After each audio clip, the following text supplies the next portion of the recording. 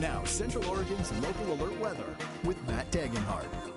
Good Wednesday afternoon. We're now over halfway through the work week, and we had our warmest day of the week today. We continue to warm up, mostly staying dry so far, up to the mid-70s, as we have watched this storm system make a temporary home centered off of the coast of Central California. It looks to stay there for a little while, and it is going to spin some more precipitation up to our area, starting possibly as soon as this evening. Now, we're already seeing some cloud cover roll in. You can see it moving west there as it pulls counterclockwise into that low pressure system. Also some scattered precipitation. That's what we could see, and it might even bring us some thunderstorms as well. You can see here on our future rainfall model that tonight it looks pretty light, if at all, but tomorrow it'll be a blanketing across the high desert. That will linger with us throughout the weekend as well, as a chance of more rain, but it does decrease to about 20 to 30% after Thursday.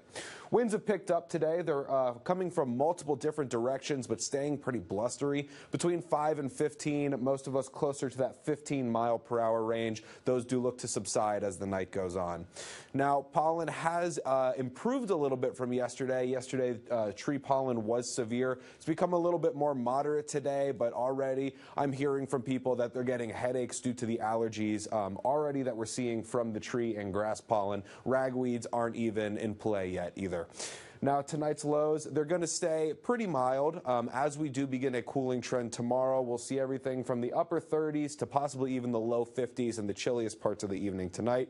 And tomorrow, to begin our cooling trend, we'll drop pretty significantly, about 10 degrees on average. In the warmest parts of our day, we'll basically be scattered throughout the 60s, under partly cloudy skies with that continued chance of scattered rain showers, and thunderstorms are possible as well. They're likely for the Cascades.